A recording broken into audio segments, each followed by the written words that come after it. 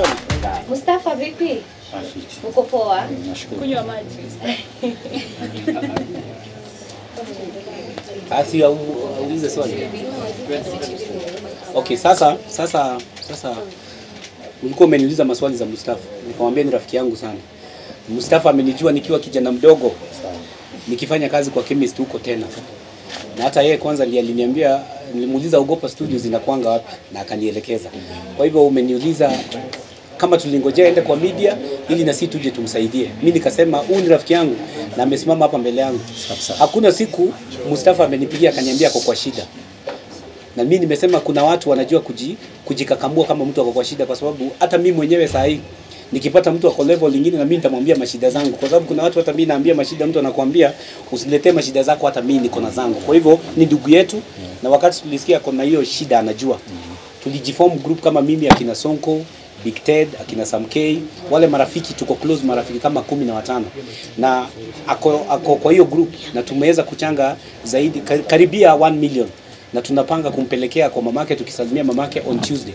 Na tujafanya hii kwa sababu tunataka kuonekana kwenye media, tunafanya kwa sababu ni rafiki yetu.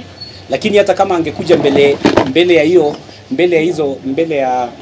hiyo video kutokea, sisi wenyewe tungesimama na yeye, kwa sababu hajai tutusi, hajai kutukatufanyia madharau. Kwa hivyo ni mtu ni kama familia yangu. Most of the times mtu akipatikana kwa shida ama mtu akitrend, most of the times tunapata na kwa promise na maybe companies, some people that they will give him money, they will give him some jobs, but after some while mtu anakuja anajitokeza anasema labda hakupewa do, hakufanya vitu kama hizo. How do we be sure that you will help Mustafa ama how to... The good thing about the team we formed is it consists of people well known to Mustafa. Kama mtu kama Big Ted, mtu kama mimi nimekwambia nilimjua nikiwa kijana mdogo sana, hata before nianze muziki.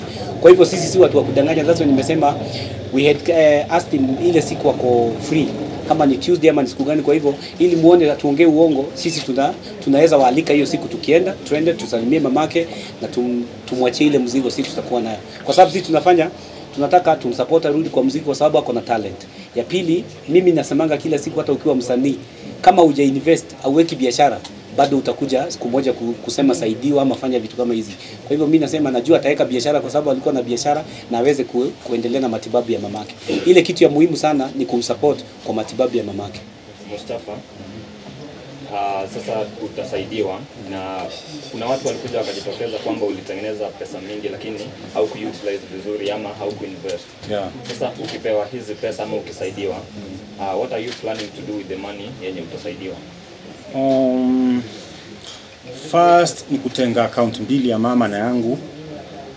Then pesa yote nitakayopata kama ni tao nitakuwa natenga 500 kwa account ya mama, 500 kwa yangu.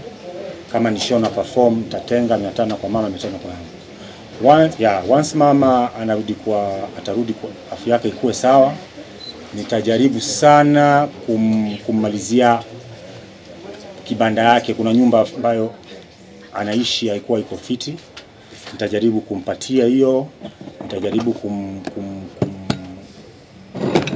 lazima therapy, atafanywa therapy pia yeye, nitamsaidia juu chini kumfurahisha yenye anataka. Amekuwa akinililia sana, angependa kwenda kuhiji Maka one day. Nitangangana juu chini nimpeleke kahiji Maka one day, na hiyo ni dream yake, na atazidi kuniombea na na kubariki na azidi kunipa baraka zake.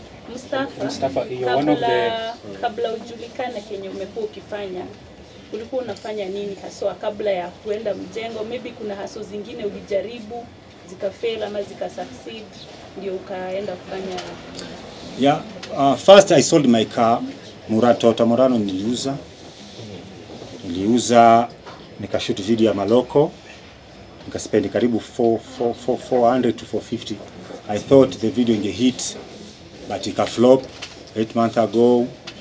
Then 550 yenye libaki nikaika kwenye mambo ya kuguza mama na mambo mawili ya pale, moja mbili yenye nikalipalipa madeni kiasi.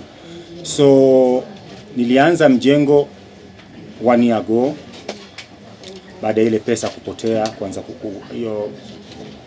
kwa pesa ya muziki kupotea na pesa ambayo nilikuwa namshughulikia mama kupungua.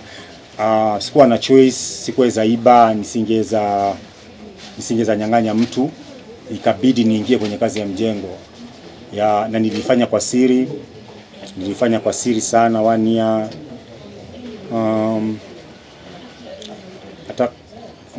Nilitry sana. Nilikuwa nikivaa hood, kifita tattoo na mask. Natembeanga sana na mask. So I tried my best. Guys, let's focus on Mustafa's music career, please. Okay, Mustafa. Alafu unajua nimesema hapa. Unapata wakati mwingi sisi wale wasanii tukiingia kwa music industry, unaingia ukiwa kijana mdogo. Unapata watu wengi unapata hana idea hizo my investment. That's why nimesema sasa lazima tuanze kumenta vijana wetu. Ili mtu akiingia kwa music industry anaingia kijua ni biashara. Kwa sababu hata ukiuliza Mustafa alikuwa na pesa, alikuwa na make, ni ukweli alikuwa na make pesa, lakini alikuwa kijana mdogo. Sikuwa na akili. Alikuwa kijana mdogo, na ni ukweli mimi nikianza nilikuwa nataka kuwa kama yeye. Hata nimemuuliza mara mingi mtu anafanyanga nini. Mimi siku ya kwanza kusikia msanii analipo 150,000 ni Mustafa. Alikuwa ananiambia Big Ted ametweetia 150 lakini aongezee. Nikamuuliza 150,000. Lakini kila binadamu, hata mimi, hakuna mtu aangukangi. Hata mimi mwenyewe ni venye sasa unaniona nimekaa hapa, hata mimi naangukanga na ninanyamaza na ninaamka tena. Hata mimi nilikuwa karibu kuingia kwa situation ya Mustafa after hiyo maneno ya kiti, kwa sababu watu wanasema umepoteza kiti, and watu hawajui kwa music industry. Even before nikam kwa siasa, kwa MP unalipwa 600, mimi kwa show nilikuwa na make 500. Sometimes nashindwa ama nicheke ama nifanye nini, kwa sababu watu wanaona usipokuwa MP utaisha. Sasa sometimes inakuwa affect mentally, lakini mimi nilipigana na ndivyo tunataka Mustafa apigane, nikasupport rais, nikazunguka, na sasa that's why unaona nasimama hapa kama assistant minister. Ningekuwa weak ningeenda na ningeishia hapo, ama ni uongo?